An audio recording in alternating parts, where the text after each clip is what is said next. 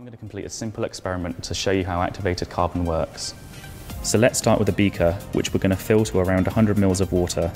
The water here represents the air you're breathing right now. I'm now going to add 5 drops of food colouring to the beaker and give it a quick stir. You can see the food colouring has dispersed in the water, just as gases, including pollutants, are dispersed through the air that we breathe. You can see the water is now a dark orange colour.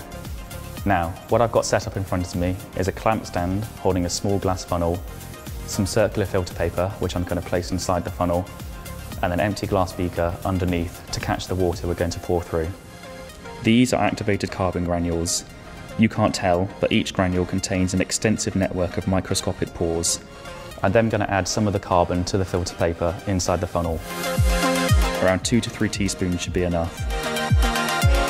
I'm now going to pour the water through the activated carbon and into the empty beaker below. What do you think will happen?